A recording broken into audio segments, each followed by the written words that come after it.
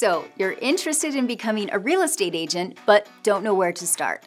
Well, the process is a bit more involved than just sending in an application, but nowhere near as time-consuming or expensive as enrolling in a college. I'm Chantel with the CE Shop, here to tell you that getting your DC real estate license is as easy as following these 5 steps. To start, you must hold a high school diploma or its equivalent.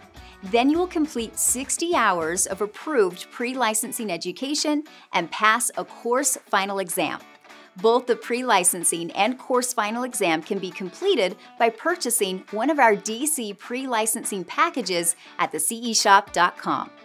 After completing the first 2 steps, you will then need to schedule and pass the DC Real Estate Salesperson examination.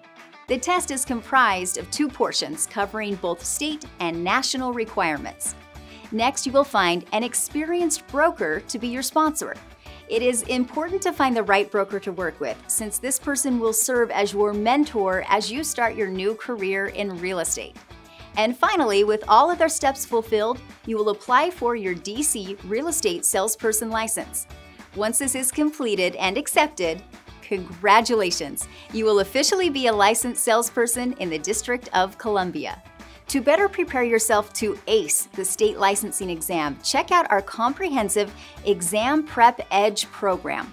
Also, after you obtain your license, we have everything you need to maintain your license, with a variety of course options for completing your CE requirements. And the best part, our online courses are available 24/7, so you always have access to the best education.